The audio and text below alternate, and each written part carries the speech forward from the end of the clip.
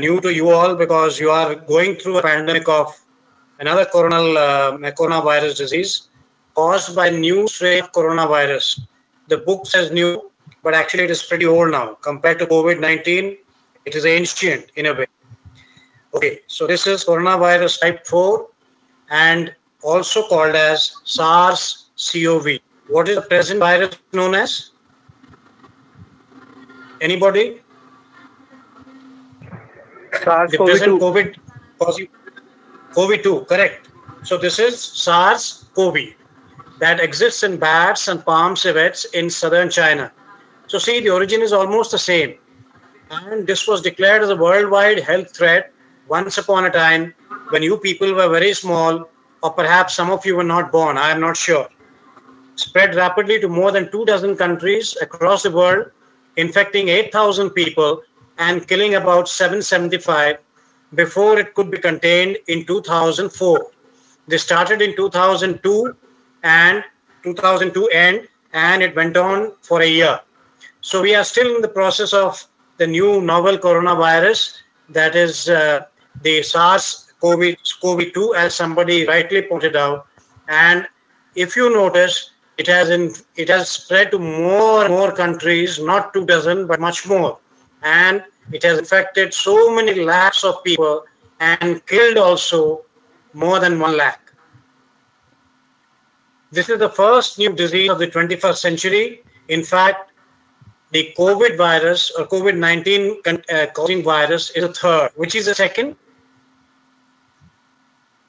Anybody? Which is the second virus?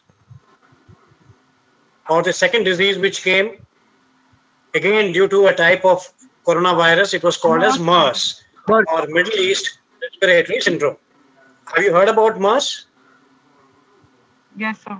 Yes, sir. Yeah. Why the muted response? Be loud. You can't see me, I can't see you. Oh, sorry, you can see me, I can't see you.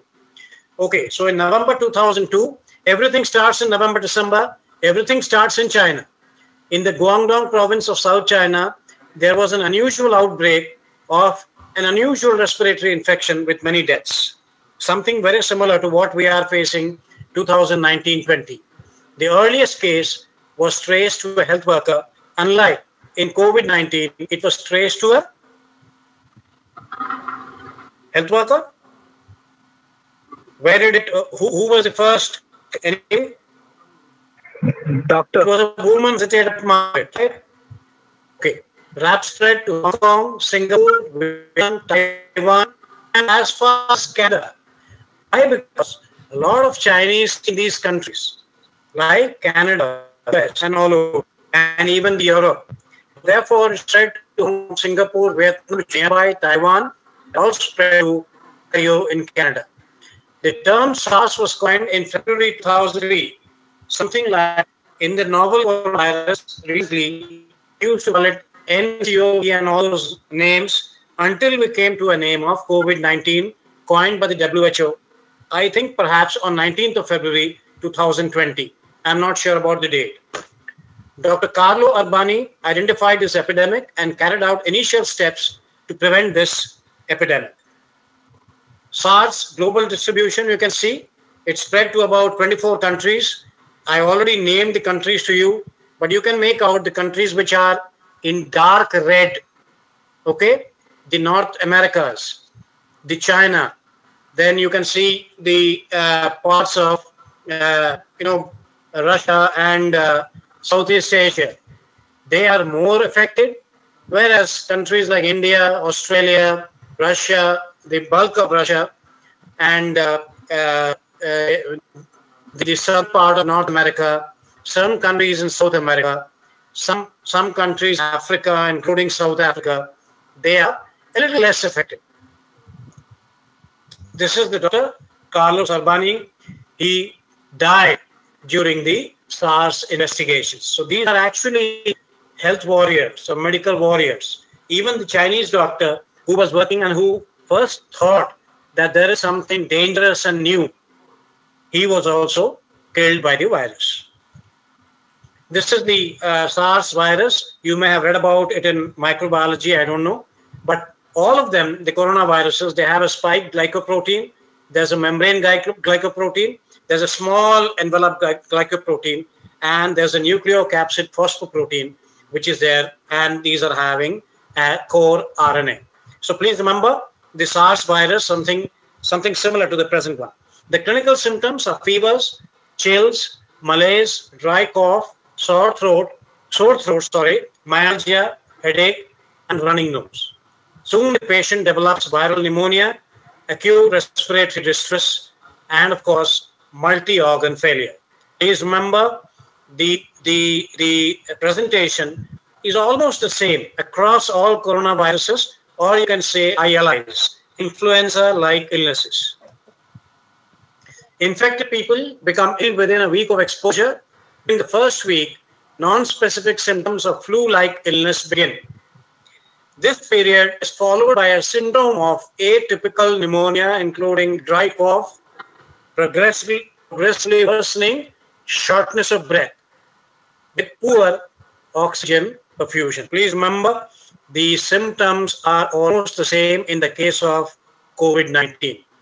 Since these are non-specific symptoms and findings, the diagnosis of SARS is only considered if the individual also has a specific risk factor within 10 days prior to illness.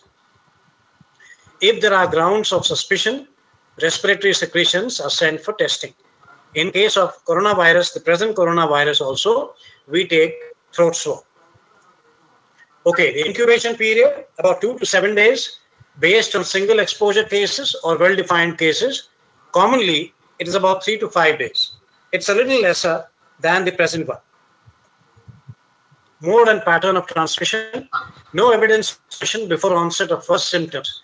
Whereas in case of novel coronavirus, they have said 2 days before the onset of symptoms, the person is infectious. So just imagine, I am going to get day after, but I don't know that I can transmit the disease to you today. So it's that dangerous. That's why we're so worried about the virus. Few cases thought to have transmitted in the early prodromal period. Those who are very ill or experiencing rapid clinical deterioration, usually during second week of illness, are the most communicable. No evidence of transmission, 10 days post-fever cure. So if you can cure the fever, the sore throat, about 10 days after all this, the patient is supposed to be not infectious anymore. In case of COVID-19, we are seeing cases of relapse. People who have been termed as COVID negative after treatment or hospitalization are coming back with the so-called relapse. This virus is dangerous. Routes of transmission. The primary mode, as I told you, dry mucous membrane, the eyes, the nose, and the mouth. That's why they say, don't touch your eyes, nose, mouth, the face. Okay?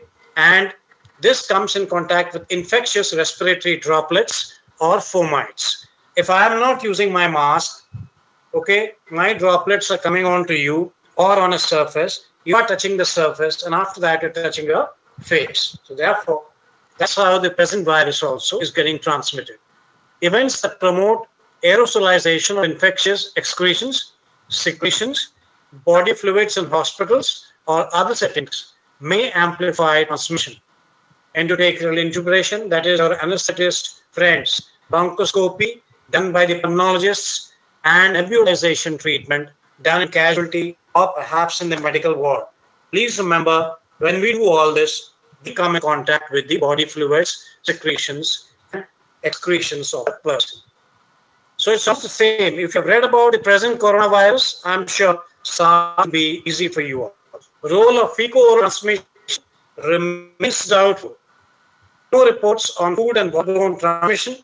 Cases occurred primarily in those close contact with very ill in households. Therefore, we have advised COVID for people who are caregivers, who are immediate family contacts, and includes people like doctors, nurses, in direct contact with the patient. No reports of transmission to and between children, which was a very healthy, or which was a positive thing in case of SARS. There was no bloodborne transmission. The case definitions, as I was telling a class the other day, or perhaps the interns, there are always 2 or 3 case definitions. Please remember, there's a suspect case, there's a confirmed case, and there is a probable case. Okay, a suspect case has high fever, cough or breathing difficulty with following exposure during days prior to onset of symptoms. Close contact, history of travel, very, very important even in the present one, and residing in a SARS-affected area. Something like people in Wuhan, or something like people perhaps in Mumbai, where there are so many cases now. A person with unexplained acute respiratory infections resulting in death after 1st November 2002, on whom no autopsy was performed and with following exposure during a day's prior onset of symptoms. That is close contact and history of travel. Please remember, the only important thing is... will now be recorded. Contact. Okay, I was not recording mine. I don't know who's recording. So it is a history of travel to a SARS-affected area or residing in a SARS-affected area along with close contact. The symptoms, as I told you, they are quite non-specific. Probable case, a suspect case with radiological evidence of infiltrate. So now you're going for an X-ray. Okay, so therefore a chest X-ray, as well as those which have got positive assays, and a suspect with autopsy finding consistent with the pathology of respiratory distress syndrome without an identifiable cause. So therefore a probable case is somewhere, somebody in which you start investigations, right? And then you finally come to the case definition for notification. That is, you are now sure that this person is SARS, and therefore you got to notify. This is as per the International Health Regulations 2005, because this is a disease which travels along with you. We should remember the word emporiatrics. An individual with lab confirmation of infection with SARS-CoV who either fulfills the clinical case definition or has worked in a lab handling live virus or storing clinical specimens infected with SARS-CoV. So please remember, this is the case definition of SARS. Clinical case definition: history of fever or documented fever and one or more lower respiratory tract infections like cough, breathing difficulty, shortness of breath, and radiologic evidence of lung infiltrates consistent with pneumonia or ARDS, and no alternative diagnosis explaining the disease. So therefore, clinical case definition includes the symptoms, the history of travel, the radiologic evidence, and of course, no other alternative diagnosis that you can explain the illness with. Diagnosis is conventional reverse transcriptase PCR, RT-PCR, something which we are often hearing in case of COVID, and real-time reverse transcriptase PCR. Okay, real-time RT-PCR. At least 2 different specimens, so same specimen collected in 2 or more occasions, or new extract from original specimen, they are used. Please remember, if you know about SARS, you will know a lot about MERS, and you will know a lot about COVID. So therefore, the symptoms, the kind of definitions, the investigations, they are almost the same. Lastly, we come down to ELISA or immunofluorescent assays. Epidemiological aspects: healthcare workers involved in procedures generating aerosols are affected most. Me, you, people who are in close contact, almost 21% of cases in cases of SARS. Maximum virus excretion from the respiratory tract occurs on about day 10 of the illness. Therefore, we are so vehement on using a mask. Efficiency of transmission appears to be greatest following exposure to severely ill patients or those experiencing rapid clinical deterioration, usually which happens in the 2nd week of the illness. Children are rarely affected, I told you. International flights have been associated. You've seen the drastic effects of this virus all the world over. The trains are not running, the flights are not there. So therefore, this one is far, far more potent and dangerous than SARS. International flights have been associated with the transmission of SARS because people travel and they also travel. They bring the virus to various places. Complications, as with viral pneumonia, pulmonary decompensation is the biggest threat. We have ARDS, we have intubation and mechanical ventilation is required in about 20 to 30% because they can't breathe. Infections and nosocomial infections are rife. Hospital-acquired infections, tension pneumothorax after ventilation at high peak pressures, and non-cardiogenic pulmonary edema. Basically, all the complications are more in the respiratory system. Please remember that many people require ventilation, but this coronavirus, when it gets serious, almost all people will require ventilation. Patients with SARS often require oxygen therapy, and severe cases require tracheal intubation and mechanical ventilation. I've already told you that. Severely ill patients will be admitted in the ICU. No medication, specific medication, has been proven to treat SARS effectively. Medical caregivers need to follow strict policies on gloves, masks, gowns. What do we call them collectively now? All these things? Class? Yeah, very nice. Personal protective equipment, something which we taught you only during hospital waste management perhaps. But now these words are so common. For all you know, you may get a short note on PPE. You may get a short note on lockdown. You never know. You may get a short note on social distancing. These are new words that we are learning. Along with you, even we are learning. We also didn't know these words. Well, certain drugs have been tried. Ribavirin, lopinavir, ritonavir, interferon, IV, corticosteroids and immunoglobulins, but there is nothing specific for SARS as yet. There's no vaccine. Their efficacy remains inconclusive. In fact, ribavirin showed opposite outcomes in Toronto, that is Canada. Overall mortality was 14%, perhaps a little more than what this COVID is doing in general, except for countries like Italy and China initially. As persons age, mortality rate increases. Nothing new. 50% in persons over 65. Chronic hepatitis B infection treated with lamivudine, high LDH concentration. It is concentration. That spelling is wrong. High neutrophil count, diabetes mellitus, all the comorbidities, especially in the elderly, add to your poor prognosis. This is what we are stressing in SARS, in COVID-19 also.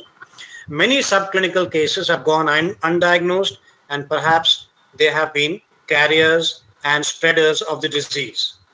Prevention, I need not emphasize, all of you know more than me by now, prompt identification and restriction of their movements, admitting them, isolating them, quarantine, these words were almost forgotten. But now, as I told you, another new word is self-quarantine. Okay, so these may be asked in the exam. Effective isolation of SARS patients, appropriate protection of medical staff who are treating these patients. This lady is wearing a mask like you and me.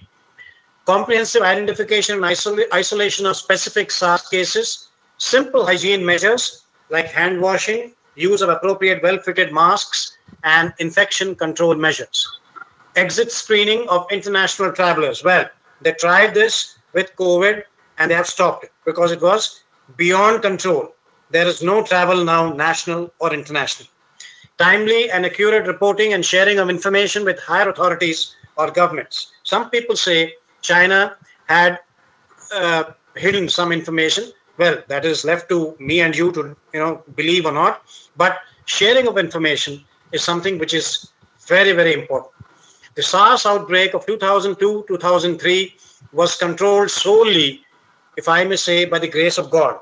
But here, the book says, by using public health measures, such as wearing PPE and following simple hygienic procedures like hand washing. Please remember, we have gone through SARS a little quickly, perhaps because the chapter is small, as well as this is not very important in COVID days. If at all you get something, you will get something on COVID, and maybe you will use your knowledge of SARS and write on them. Research on vaccine continues. We are a lackadaisical people. There is no vaccine of SARS for SARS. There's no vaccine for MERS. Years have gone by after the disease has come and perhaps, reached a plateau and even come down, but there's no vaccine. More research in examining the virus itself and its chemical pathways are required. Man is so weak in front of a small virus, or maybe in front of nature and God. Well, please take care. That is all about SARS, and we will go to the next one, which is a more important topic called as ARI, or acute respiratory infections. Had you had a normal, college by now, we would have taught ARI also in the clinic.